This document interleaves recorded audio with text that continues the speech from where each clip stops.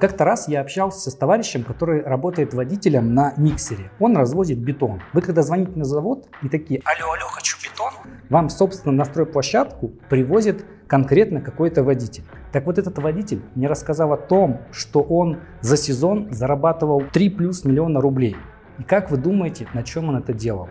А делал он это на обмане. Обмане вас, потребителей, которые заказывают бетон в надежде получить качество, марочное качество, а по факту вам привозят вообще не понять что. Всем привет, с вами компания Строй-Фрост и я Игорь Костенко. Сегодня мы поговорим о том, как вас обманывают на бетоне.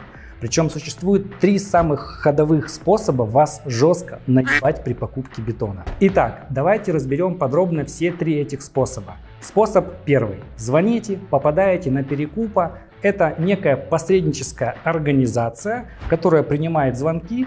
И вот вы хотите заказать бетон. Допустим, марка М350. Нормальная такая хорошая марка для заливки фундамента. Вы звоните, заказываете, вам кивают, говорят: да-да-да, конечно, сейчас все будет тип-топ. На самом деле принимают заявку. И вот этот самый перекуп дальше звонит на непосредственно завод бетонный. И на заводе уже заказывает марку не М350, а М150. И, внимание, легким таким вот звонком он на разнице в марке 350-150 зарабатывает в среднем там от 5 до 10 тысяч рублей в зависимости от объема вашего заказа. Весь прикол в том, что понять, что вас обманули, не так-то просто. Марка что М350, что М150, на глаз ее практически не отличить. Бывают специалисты, очень высокотехнически подкованные, которые могут на вкус, на цвет это понять. Но скорее всего, если вы заказываете не каждый день себе бетон, вы не поймете, что вас нагрели на марке. Итак, антидот. Как сделать так, чтобы вас не наебали при заказе бетона? Как ни странно, но вы звоните и используйте старую добрую разводку о том, что вы строите для какого-то ФСБшника или там генерала в запасе, и что обязательно будут заливаться кубики бетона, потом отдаваться в лабораторию, тестироваться. И перекупщик понимает, что, скорее всего, вы блефуете, но рисковать и связываться с вами, скорее всего, не станет. Поэтому эта старая добрая такая шутка, прибаутка, баян по-прежнему работает, мы регулярно пользуемся, и она работает огонь.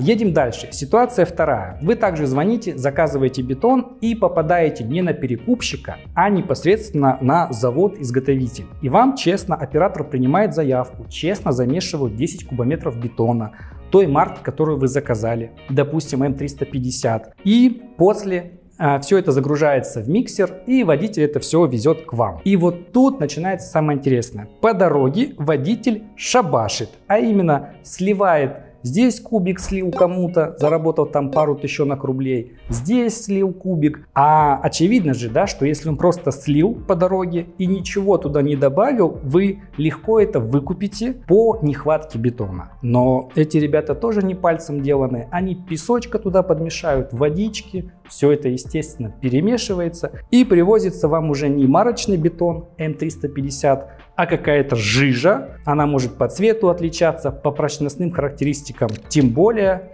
И вот, собственно, вы купили, заказали одно, получили совсем другое. Как этого избежать? Все просто. На самом деле к заводу гладкие взятки. Документы он отгрузил как положено, бетон намешал тоже. Это уже афера непосредственно водителя. И вот чтобы не допустить этих шабашек по пути из пункта А в пункт Б, да, необходимо сопровождать водителя. То есть приезжать на завод, так добиваться, чтобы при вас замешивали бетон, все документы вам отгружали, и вы едете, и водителя сопровождаете непосредственно до того места, где он должен бетон разгрузить. Мы неоднократно обжигались на таких подобных ситуациях, и только вот этот способ сопровождения, он позволяет гарантированно избежать этих наебок. И, наконец, третий способ, это просто без мата не сказать. А именно он заключается в том, что третий способ это комбинация первых двух. А именно вы попадаете на перекупа, который заказывает ниже марку на заводе, а потом водитель эту заниженную марку еще и разбавляет. И получается просто двойное комбо. Вместо бетона для фундамента вам привозят в прямом смысле какую-то грязь. Это все заливают. Если вы не проконтролируете, ну это будет просто полнейший трэш. Строить на таком фундаменте не то, что нельзя, это опасно для жизни. Наверняка это не все способы, как могут жестко наебывать при покупке бетона. Поэтому, если вдруг вы столкнулись с каким-то новым, обязательно поделитесь в комментариях. Давайте предупредим будущих всех клиентов, кто будет заказывать бетон, чтобы они не повторяли эти ошибки. В общем, если было интересно, то ставьте лайк, пишите комментарии, подписывайтесь на канал. До новых встреч, пока!